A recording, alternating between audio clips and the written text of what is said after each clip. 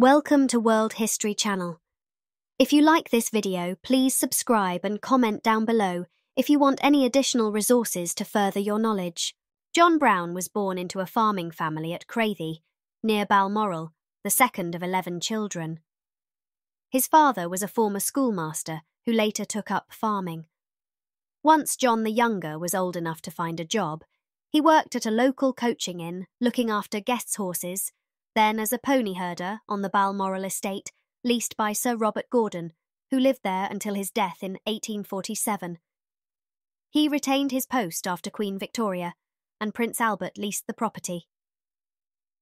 In September 1849, Albert decided that for safety reasons they needed someone to ride on the box of their carriage on some of their more narrow mountain journeys, and Brown was chosen as one of the youngest and sturdiest of the servants. Within 2 years, he was also asked to lead Queen Victoria's pony on their Highland expeditions. He was conscientious, hard-working, always ready to do anything, and Albert admired his transparent honesty and straightforward, independent character. Other responsibilities included brewing the pot of tea that she took on picnics. She once told him he had given her the best cup she ever tasted, and he told her it should have been, as he put, a grand nip of whiskey in it. The fact that Albert had always spoken and thought so highly of Brown meant that he remained high in her estimation after Albert, by then Prince Consort, died at Windsor Castle in 1861. In October 1863, the Queen was returning from a carriage ride to Balmoral one evening when the driver, who was drunk, lost his way in the darkness and took the vehicle over some very rough ground.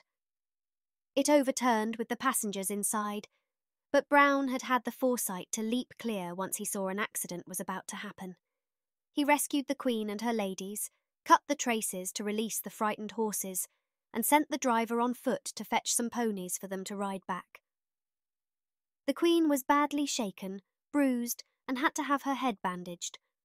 Without his intervention, her injuries would undoubtedly have been more severe. The presence of Brown soon threatened to become a liability to the Queen. In June 1866, he was thought responsible for delaying her return from Balmoral to London during a ministerial crisis. A few months later, a Swiss newspaper reported that she had cancelled appointments as she was expecting a child by Brown, to whom she had been morganatically married for a long time. The British minister at Bern lodged a formal complaint against the newspaper for spreading misinformation, which only exacerbated the gossip. The British press, even the more radical journals, showed great restraint in ignoring the story. Rumours persisted that Brown had a hold on the Queen because he had been endowed with unique psychic powers and that she used him as a spiritualist medium to contact Albert in the spirit world. While newspapers may have ignored the speculation, some satirical journals, especially Punch and the short-lived Tomahawk, a Victorian forerunner of Private Eye, published lampoons and cartoons making fun of them.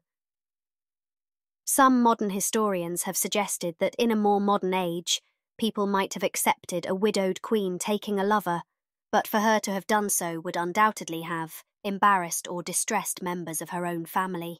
Some modern historians have suggested that in a more modern age, people might have accepted a widowed queen taking a lover, but for her to have done so would undoubtedly have embarrassed or distressed members of her own family.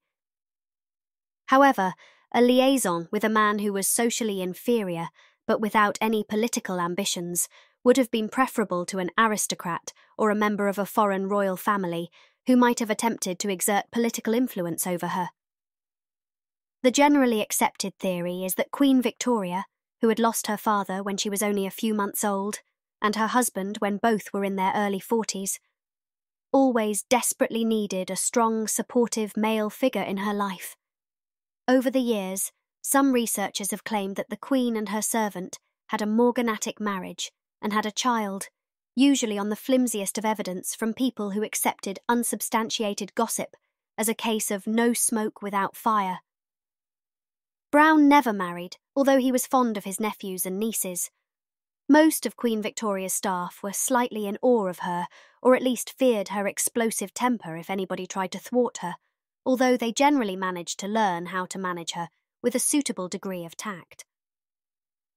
Brown was the exception and could be very rude to her on occasion. If he disapproved of her clothing, he would ask coldly, "What's this you've got on today?" He was once heard scolding her as he fastened the cloak under her bonnet. "Hoots then, woman. Can you not hold your head up?" When she complained about a sketching table that she disliked, he told her to stop, "For I cannot make one for you." Victoria seems to have accepted Brown's brusque, plain-speaking manner as a refreshing change from the obsequiousness of others, perhaps amused that someone dared to speak to her so forcefully, while she apparently never attempted to answer him back. Flattery was not part of his nature, but he regularly assured her of his devotion, saying she would never have an honester servant than him. In 1872, he acquitted himself well when a man pointed an unloaded pistol at her while she was on a carriage drive and came within inches of her face. Brown swiftly grabbed the man and held him until the police could come and arrest him. Most of them hated him for his uncouth manner and the fact that she granted him privileges denied to them. When she was unwell in the summer of 1871, he had unrestricted access to her bedroom as he lifted her from her bed to her couch, something her sons were forbidden to do, while delivering her orders to the household in his customary tactless manner. The Prince of Wales was furious that she always accepted Brown's judgment, saying there was no male head in the family after her husband's death. His sister Alice, later Grand Duchess of Hesse, complained that he alone could discuss anything he wanted with her, while we, her children, are restricted to speak on only those matters which may not excite her or which she chooses to talk about. On one visit to Balmoral, their brother Alfred, Duke of Edinburgh, pointedly shook hands with everyone on arrival except Brown, as they had previously had their differences. The Prime Minister William Gladstone once tried at a dinner party to explain to her in detail why he believed she was mistaken about something.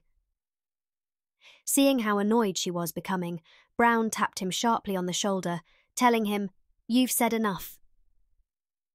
He always got on well with Victoria's private secretary, Sir Henry Ponsonby, who admired his honesty and fearlessness, and sometimes covered up for him when he was absent from duty after sleeping off one dram too many. In later years he suffered from erysipelas, perhaps caused partly by heavy drinking. In March 1883, Brown caught a severe chill, which rapidly worsened, sank into a coma, and died without regaining consciousness.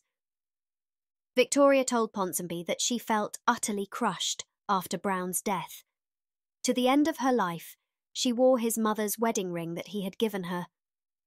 Before her death, she asked her physician Sir James Reed to ensure that he would secretly place her favourite photograph of Brown and a lock of his hair inside her coffin with her before it was sealed, wishes that he faithfully carried out.